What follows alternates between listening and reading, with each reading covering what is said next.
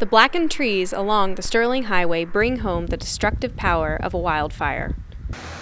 Firefighters remain hard at work removing trees, limbs, and chipping brush to protect the community of Cooper Landing. We can't do what you haven't done in 20 years in 2 hours. So as much as the resident can do, the responsibility that they can take to clear their land and make it safe from fire, that's really what we're looking for. Brad and Ann Hansen actually began to firewise their Cooper Landing home and property last year. The firewise took precedence in our thought at first. We wanted to protect from fire. After we finished in August of last year, we realized that the house it just popped. The property popped with its beauty just from these trees being gone.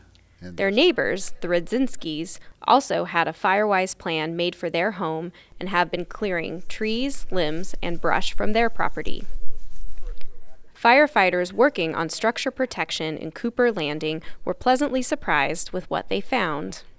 Well, when the first group come in with chainsaws to do the limbing and get things off the ground, and I think they were here for 5 minutes because they said we had it pretty well taken care of, so they could go on to help other properties in. Firefighters are still hard at work in Cooper Landing and surrounding communities. Despite the reduced threat from the Swan Lake Fire, it's still a good time to consider how your property could benefit from the Firewise program.